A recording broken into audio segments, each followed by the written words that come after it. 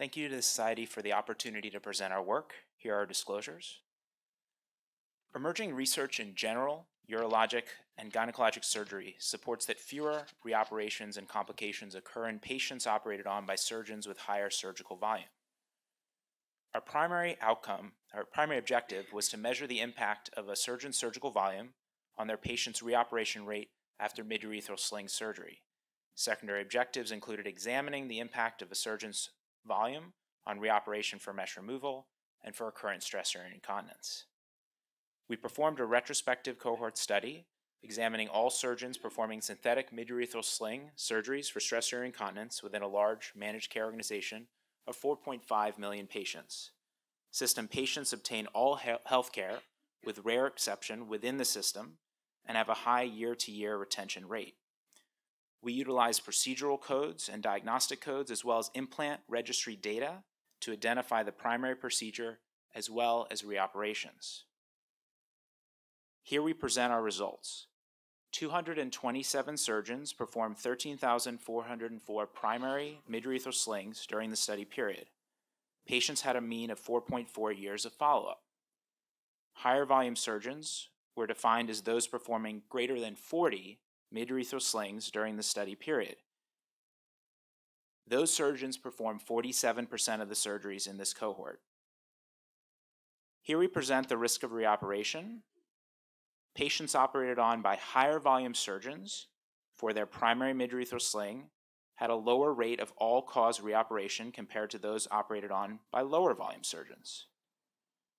There was no difference in the rate of mesh sling removal in those patients operated on by higher and lower volume surgeons. However, patients operated on by higher volume surgeons had a lower rate of reoperation for recurrent stress urinary incontinence. Because some factors that may be associated with mesh removal or recurrent stress urinary incontinence differed between those operated on by higher and lower volume surgeons, we performed modeling with a multivariate regression analysis considering these covariates. We found a lower reoperation risk ratio for higher volume surgeons in this model.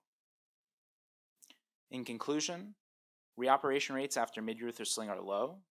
Higher volume surgeons have lower overall rates of reoperation after midurethral sling, and the effect is seen most dramatically in reoperation for recurrent stress urinary incontinence.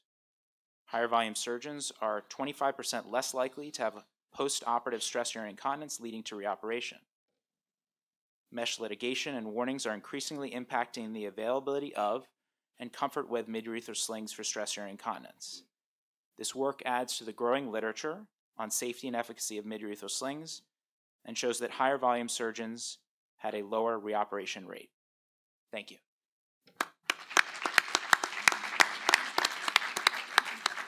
Floor open for discussion. I would like to remind you that I chair another urogynecological session on the ICS in Japan, and there were 3 categories of the surgeon in Taiwan. Low volume surgeon doing a sling procedure, under 50 per year.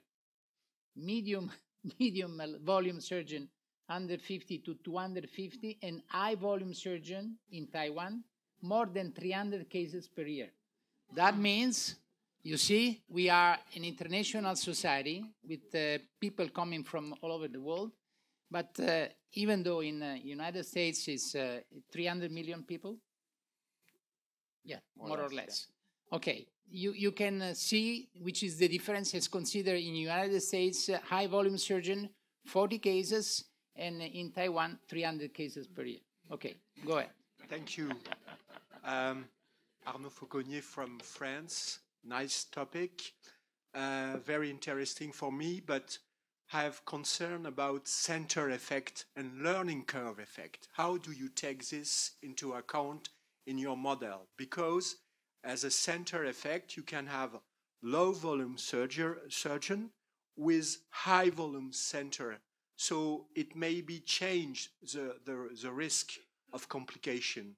Same question for learning curves. You may have surgeons who perform little by year but have a great learning curves, and other case different, many years doesn't happen with high volume, but a learning curve is very important to my mind. Could you explain that? Absolutely. Thank you for the question. Those are two sort of variables we've considered at length. We're going to be exploring both of those variables in future sort of analyses within this study. There is some research on the center concept that you're bringing up, especially in GYN oncology, but also some other fields. The learning curve element as well has been explored, and so we look forward to presenting that in the future. The last short question. Mauricio Plata, urologist from Colombia. Nice presentation. It's a quick question. What are the cutoff value? I mean, the main number of cases you need to do until you have complications with your study. As you mentioned, there are several publications on that, but what you found, what was the main number you found? Yes, so, and thank you for the question. There was no cutoff in terms of being included in the study. Any surgeon was included regardless of their minimum, maximum volume, those types of things. And there was no minimum to achieve a complication. We did find, as we presented, that the lower volume surgeons did have higher rates of complications, but other studies, including the group Welk et al. Out of Canada, looked at 14 per year. So just back to the first comment, the cutoffs are different in different areas. To determine our cutoff of 40 that we used a concept of concentration curves, which are used in sort of business macroeconomics in order to look at the data, but others have used standard cutoffs. A recent paper looked at some other ways of looking at this, so there's different ways to examine the question. With the numbers you have, you will be able to find it, right? Exactly, yes. Thank you. Thank you so much.